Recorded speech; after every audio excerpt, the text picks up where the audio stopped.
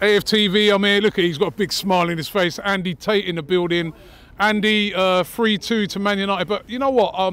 Had a few Arsenal fans coming and moaning about the performance, and I can see why, because I thought it was quite a tight game in a way that was settled on a penalty. Yeah, I think for the neutral, it was a good game to watch. It was end to end. I mean, at the first 20 minutes, we were not at the races at all, and I mean, for our collective team effort, we've got problems like you. We've got individual performances and no passing, no pressing, no precision. It's a team of ghosts, lost souls. But we've got our own problems like you. But you should be proud of what you did today. I mean, I thought Aubameyang, I thought he was going to put that in at the end, and you're a win away from the top four. You're a defeat away from the top four. You're like us now. So we've taken a few spankings, like you've been saying the last few away games. You've been taking some hits. So we've been spanked here a few times, and you got to take stock and move forward. And you will be in the mix for the top four this season. Yeah, I looked at the game today, and I looked at it and I said, there's two teams that are at a similar level, right? I felt our passing and pressing is better, but I felt that what you guys have that we don't have is a player like a Cristiano Ronaldo who can just, even though he didn't do a lot in the game, he can just pop up. He's just always there at that moment, isn't it? There's only a few players on the planet who can do it. Messi, Ronaldo, Bayern Munich lad as well, Lewandowski. There's only a few players who can do it. You just got to take your medicine. Like I say, I think you'll bounce back against Everton on Saturday, because they've got their own problems. I mean, somebody ran on the pitch tonight and gave the players hell last night in the director's box as well. I've seen that video.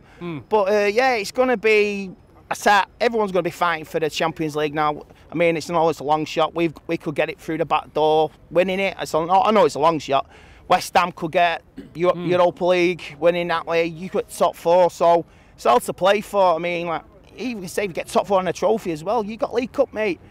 We've been in that League Cup for 2 semi-finals running, and we've not delivered, and that's pissing me off. I'm jealous. I'm jealous of you being you're playing, is it Tottenham? Sunderland. Sunderland. You got a chance to get to a semi-final, Wembley, and I want to win a trophy this season. All right, the standards are dropped this season. We should be higher, I know, but this is what we are now. This is where we are until we sort it out. Our clubs, on the inside, our club is anarchy, just like yours.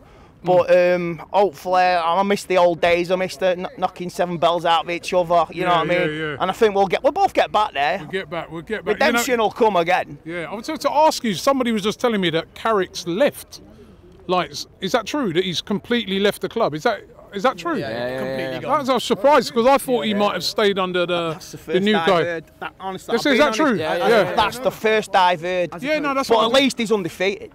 And he'll probably get a management job somewhere else. But I hope if he's left, what you call it, thanks for your service, mate. But I just hope McKenna's removed as well. I hope Mike Phelan gets removed as well. I thought Carrick would have survived.